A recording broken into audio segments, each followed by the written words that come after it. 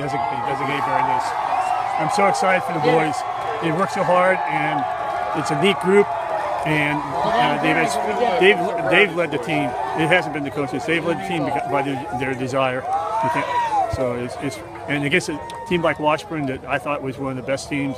Last time I thought was a good team, and this team, it's truly, we played the two best teams in Kansas this year, and we're very fortunate, very happy to have beaten them. So. It feels unbelievable.